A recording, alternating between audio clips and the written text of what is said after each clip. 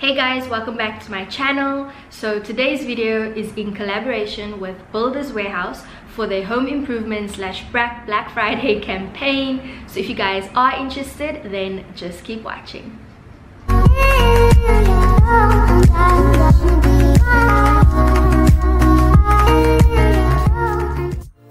There are so many things that I want to DIY and fix and revamp in my apartment, and I'm just so excited because doing it with Builders Warehouse is as easy as a 1, 2, 3. I'm so excited to take you guys along through this DIY project with me and show you guys how I DIY. I separated this DIY project series into 5 really easily understandable videos for you guys, so you can watch it on my Instagram, and then at the end of this whole project I will combine them and you can watch the full video on my YouTube channel. When it comes to DIYing, I like to follow just 3 really easy steps. Step 1 being decision making, step 2 being purchasing the items for your projects, and step 3 being completing your projects. So in this first video, we are going to be looking at step 1, which is decision making. So without further ado, let's just get started already with step 1 of our project.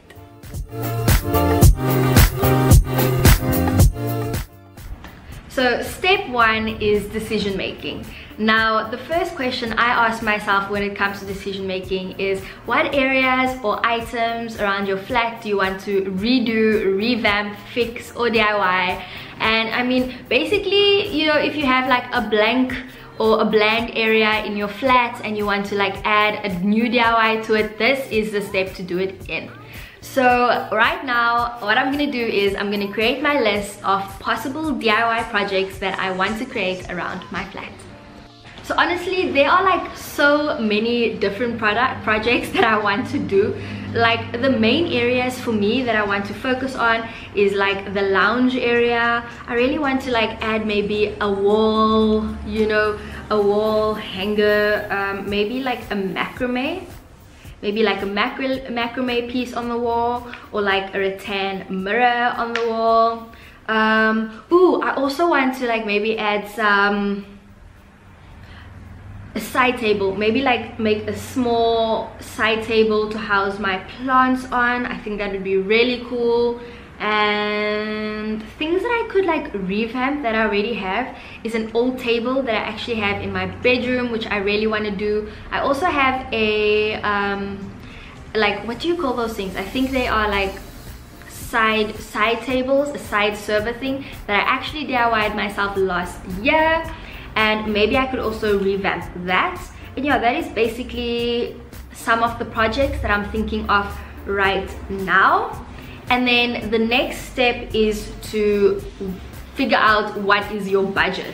And I think that is like honestly the most important step, just because budget is super important to me. I mean, the whole point of DIYing is to find or to create a cheaper alternative to an item that you saw and you love in the shops. And I mean, if your DIY project is gonna come up to more than an item in the shop, then you might as well just get the item in the shop, guys. Let's just be real now. So that brings us to the next part, which is creating your list of your projects. So I filtered down my projects using my budget as a guideline to just 3 projects that I'm gonna do for you guys, and I am so excited because I love them so much. I mean, they're so like in my style. My style for my apartment is like really clean, minimalistic, yet like a hint of bohemian, you know, nature to it. So oh my gosh guys, I am so excited about these products. I'm so used to saying products. I'm so excited about these projects. Oh my gosh. My first project is to make a rattan mirror, and I'm so excited about this project. This is a picture of my inspiration for this DIY. Okay, so the things I'm gonna need for this rattan mirror is a mirror, of course. We're gonna need a mirror. We're also gonna need some bamboo sticks. So a mirror, some bamboo sticks. We're gonna need some glue. I don't have a glue gun. A glue gun would be amazing, but sticking with the budget, we're just gonna have to use regular glue. Yeah, so a glue gun. Then we will need some, I think, some jute rope. jute rope, the really thin one, to use around the mirror. Project number 2, I'm thinking of revamping my thrifted table, which is currently in my bedroom. It looks so but I'm thinking of revamping it. This is a picture of how the table looks before, and you're gonna have to wait to see how it's gonna look afterwards. So for this table, the items that I need is, well, number 1, you'll need a table if you don't have a table, or basically any item that you want to revamp.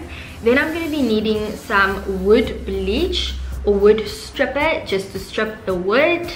I'm gonna be also needing some wood varnish for afterwards, and then some marble, I'm not sure what you call it.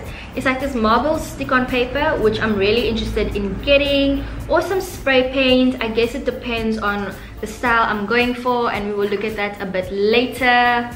But yeah, I guess that is basically it for my revamped old table. For the last project, oh my gosh, I'm so excited about this one as well. I'm gonna be making a concrete side table to like house my plants, or basically just any little thing that I want to put on there.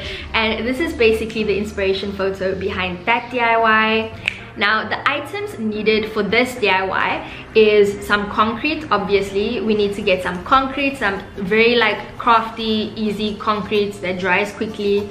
We're gonna need a bucket. I do not have any bucket. A floor protector, because yeah, I live in an apartment and I don't have an outside area to do this.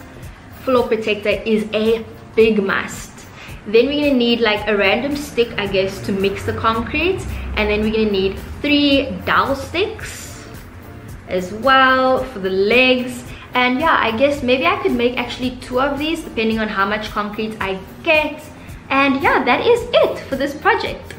So those are the 3 projects that I've chosen. I'm so excited with all of them. They are so amazing. They look so amazing. I can't wait to start on them. So the last step in the decision making process is to go online or in store and find out the prices of all the items you're going to be needing for your projects. And I mean, it's super simple to do it online. Just to Google the different prices and make sure that it's in your budget. And if not, you can go back and I mean create a new project. So I hope you guys enjoyed episode 1 of my DIY series. And if you did, don't forget to give it a big thumbs up, as it really does help support and grow my channel. Don't forget to stay tuned for the next episodes sometime next week. And yeah, I'll see you guys in my next video. Bye.